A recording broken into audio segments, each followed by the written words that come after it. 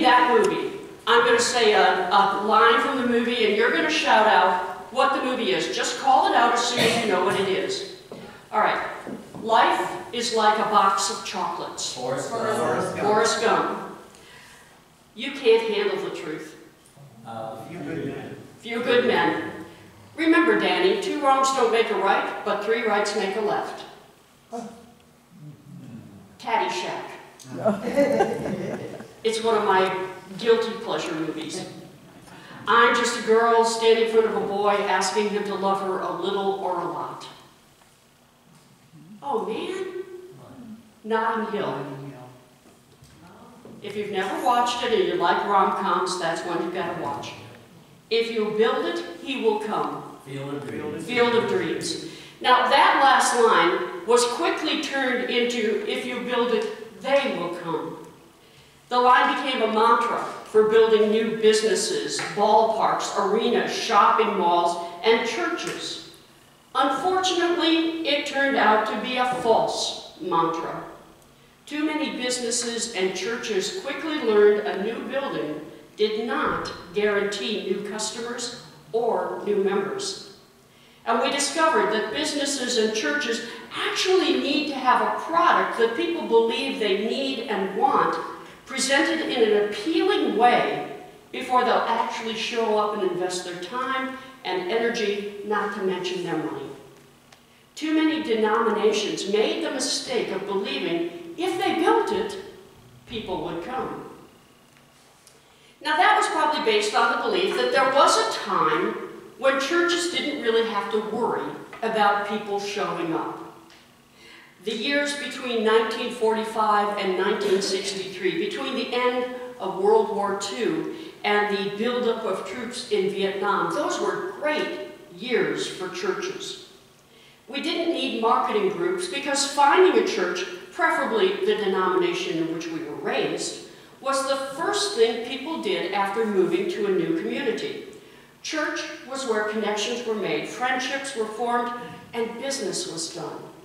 The church was the center of community life. In the mid-60s, our national culture began to change. And now 60 years later, I know for those of us who were young in the 60s, 60 years later, our culture has changed to the point where belonging to a church has fallen out of favor for generations younger than most of ours. Christian churches and Christian people are now generally regarded by non-Christian people as a bunch of hypocrites and a bunch of judgmental people. Church has gone from being the center of the community to hanging on to the fringes of community life. And that means building a church building does not immediately pull people into the building. It does not cause them to want to worship the God we know through Jesus our Christ. It does not compel people to believe in Jesus as their Christ and effectively sharing the message of God that pulls people into our faith takes more than a building. Today we celebrate Pentecost. And Pentecost in the Bible was a Jewish festival. Pentecost was called Shavuot. And it was the Feast of First Fruits, held 50 days after the festival of Passover. In the first century, Pentecost was one of the three feast days where all Jewish men were expected to travel to Jerusalem to both worship, celebrate, and make sacrifices, well, 3 things, and make sacrifices at the temple. Now, originally, Shavuot was a time to celebrate the first harvest, or the first fruits on earth. Later, it became a celebration of the 10 Commandments from God. And for Christians, it became the day when the Holy Spirit filled Jesus' followers with the ability to share the story of Jesus, his teachings, his death, and his resurrection. Peter preached to the crowd, and the book of Acts reported 3,000 Jewish men were baptized that day as they claimed Jesus as their Messiah, their Christ, and his teachings as their truth. Now, in my lifetime, Pentecost has been a time to thank God for the gift of the Holy Spirit and the birth of the Christian church. Does that sound about right? Mm-hmm. Yeah. That's what we're used to it being. But in the 21st century, if we want Jesus and the Christian church to remain relevant in our world, and that's where we are right now, folks, we're fighting for relevancy. We're fighting to make a difference in the world around us.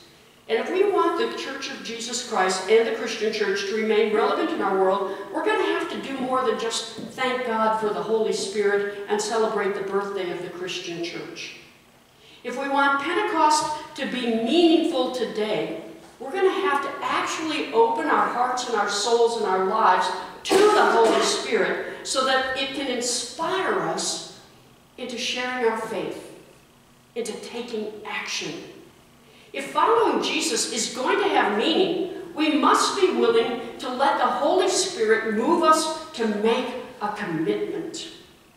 If the Christian church is going to remain relevant, we must be willing to commit ourselves to offering new and exciting ways of making an impact in the lives of people who have absolutely no interest in Christianity. And sadly, that is the majority of people in our nation. People who have zero interest in Christianity. We have to offer something exciting and compelling to those who have lost their patience, waiting for the church to act as though the Holy Spirit makes a difference in our lives. I know, it's not what we expected on a celebration. But we have to be willing to look at and talk to those people and show those who think we're a bunch of hypocrites, who spend nothing but money on ourselves, and show them that we actually want to make a difference in our communities. And those people who have dropped out of the church because they've heard everything and done everything, and they're tired of doing the things the same old way, we have to show them we're willing to act in compelling ways that make a difference in our world. Which means our job on this Pentecost in 2021 is to create activities, ministries, and programs that take us beyond our church walls out into the community. We must make meaningful connections with people who would otherwise avoid anything to do with the church. We have to look beyond what we're already doing to create programs and ministries that invite others to become involved. And our invitations have to be offered in every means possible. Now, our marketing team here at Lakeshore is doing a great job. They're doing a great job of sharing Lakeshore with people who look like us.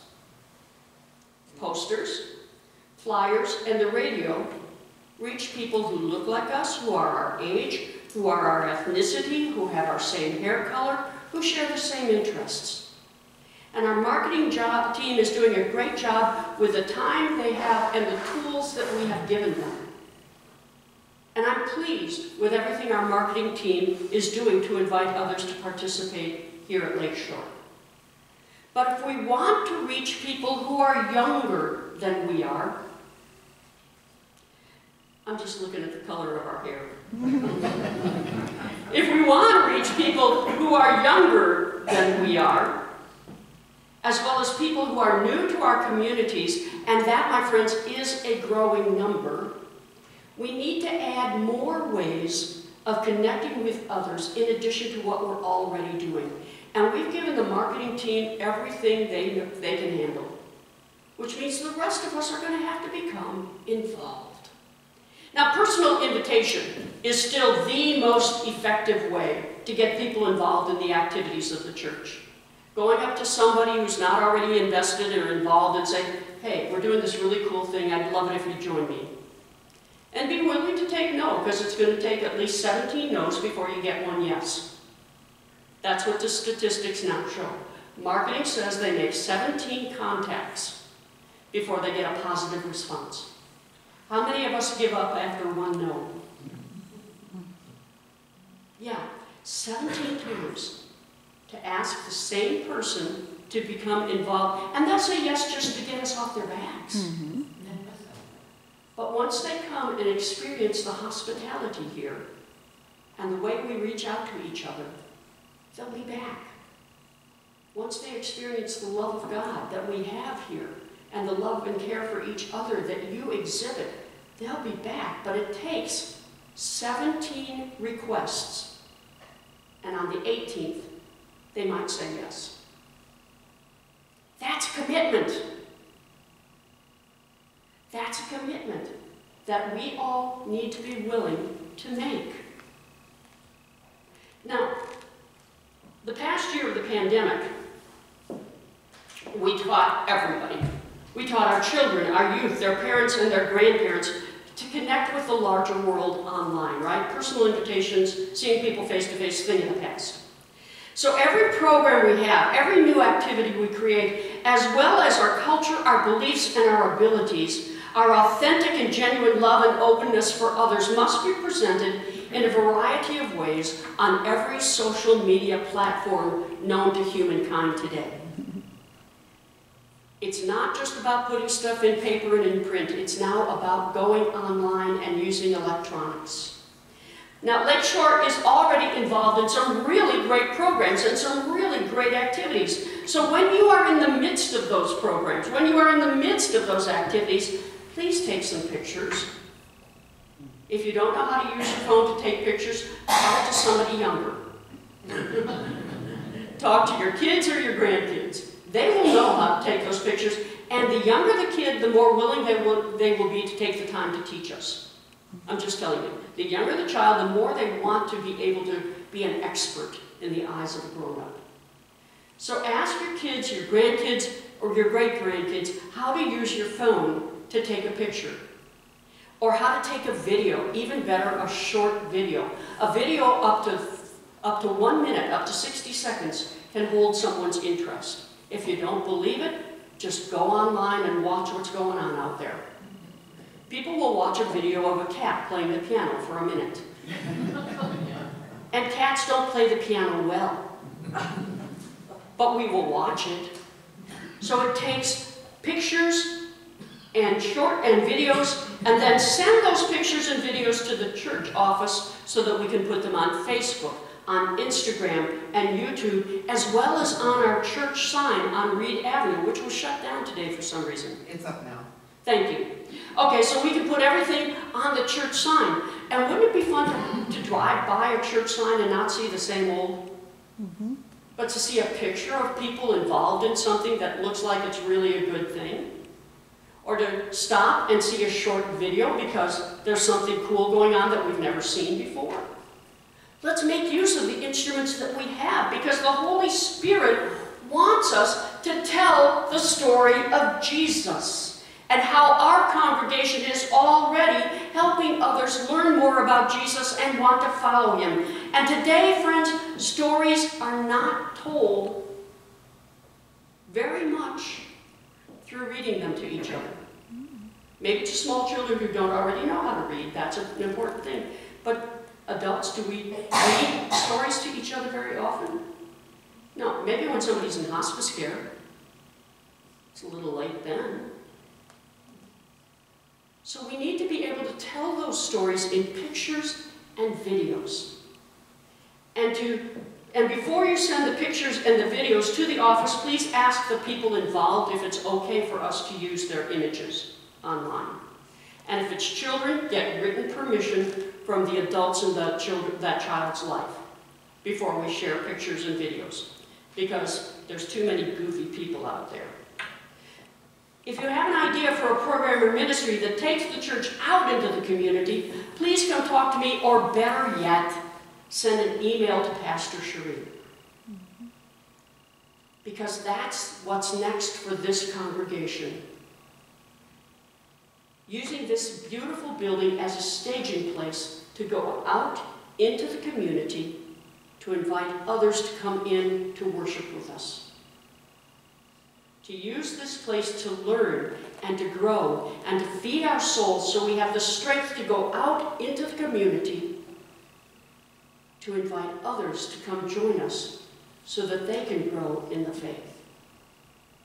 It's not just to come here and do everything and then leave and go home. It's to come and learn and grow so we can go out into the world and bring others back with us. In first century Israel, stories were told with words. That's why Peter could get away with preaching on and on and on, and people would still listen. That's why John Wesley, I was trying to sell books of John Wesley's sermons. I don't know if they went or not. But honestly, if you need a cure for insomnia,